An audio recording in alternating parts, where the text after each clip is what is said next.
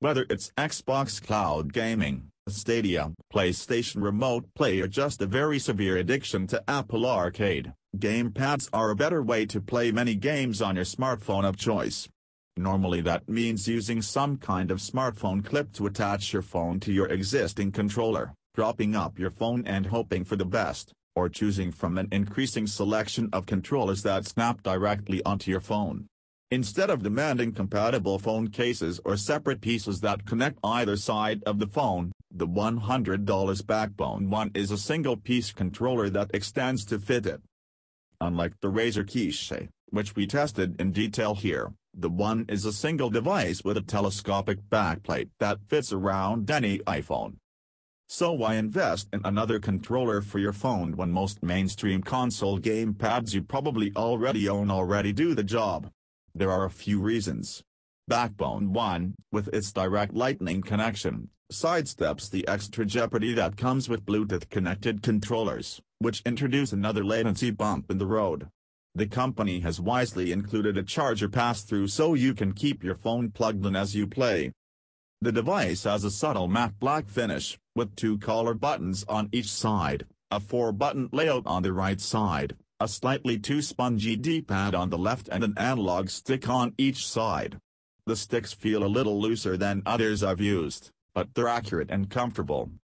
Backbone struck a deal with Microsoft, offering a 1-month trial of Xbox's Game Pass Ultimate for new Backbone owners.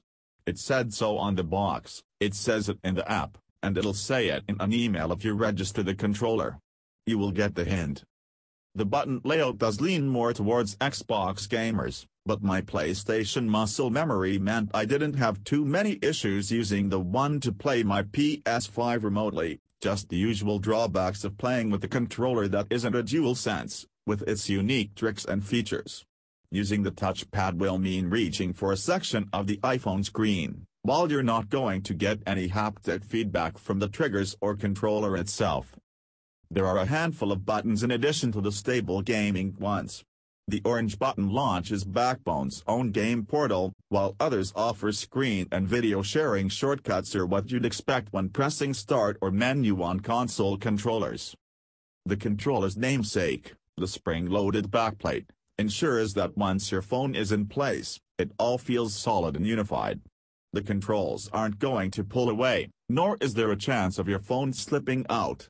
The more I spent playing through Alan Wake, then Deathloop, as well as Apple Arcade titles like Fallen Knight and Fantasian, the more it started to blur into a handheld, one with the high-resolution OLED screen. Unfortunately, you will have to remove any cases to ensure it fits inside the controller chassis. The companion app has a few useful tricks. It can capture, edit and upload gaming content, and it's pretty intuitive. I don't usually capture gameplay unless it's for work, but I've already used Backbone's implementation to send short clips to friends. The company has also announced a Backbone Plus subscription service that integrates Twitch streaming and even enables cable connections for keyboards and more. There's also the ability to join chat groups and lobbies, populated with other Backbone gamers, but it's not particularly vibrant in comparison to Discord, Reddit or other existing gamer spaces. The app also serves as a games library, of sorts, of all the games you can play with the Backbone One, across Xbox, Stadia, Apple Arcade and individual games in Apple's App Store. Unfortunately, it's literally all the compatible games, including unremarkable game clones, and Xbox and Stadia titles you might not even have a subscription for. It's a shame the app couldn't interface with which games I'd already installed, which would be impossible for PlayStation Remote Play, admittedly. Tapping the Backbone button during a game will log the title into the library for more convenient access next time, at least. There's deeper functionality here, but your mileage may vary. It will show recommendations of popular titles, but it's the incredibly familiar sites of Among Us, Genshin Impact, and Minecraft. The Backbone One is a capable iPhone gamepad, so much in fact that sometimes I actively choose to play Stadia and even remote play PlayStation when I'm in another room.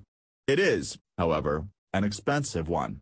$100 can buy a couple of PS5 controllers, or an entire box of third-party Bluetooth gamepads and smartphone clips. But for that price, you get a slick experience that marries well with your iPhone.